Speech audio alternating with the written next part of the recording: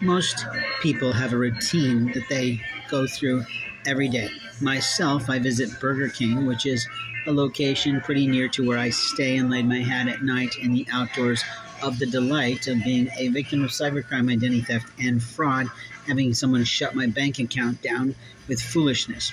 The reason I'm recording this video is because I want to show you about what I usually eat for breakfast. I usually eat some sort of a sandwich or some sort of a big breakfast.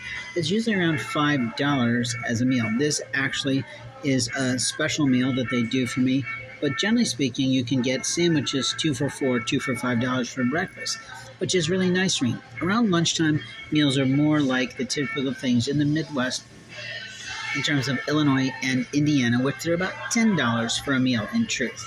But at the same time, you can get a great meal across the way for Chinese or something about the same amount.